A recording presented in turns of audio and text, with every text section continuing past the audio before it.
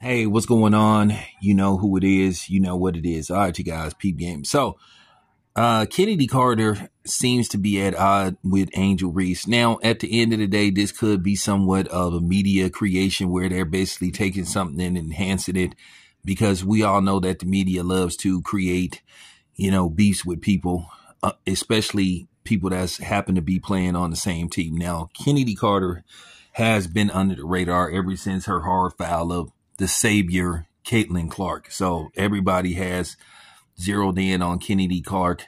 And basically people have been talking crazy about her because, you can't touch the savior, Caitlin Clark, without being ridiculed. But nevertheless, Kennedy Carter allegedly didn't like where she was ranked as far as the top 25 players in the league go. She was like ranked number 24, while rightfully so, A'ja Wilson was ranked number 1 because A'ja Wilson is the best player on the planet.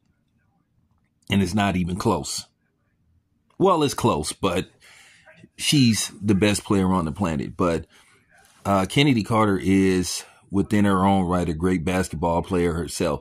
But she's found herself being labeled now as extremely emotional and et cetera, because you have to understand the media has the power. Well, I ain't gonna say the power. They have the influence to basically, with a press of the send button, they can basically taint your image. They basically can go after you, and they basically can portray you in an image that may be unflattering to a lot of people. And it's easy to do that. Look what they did to Jaylen Brown.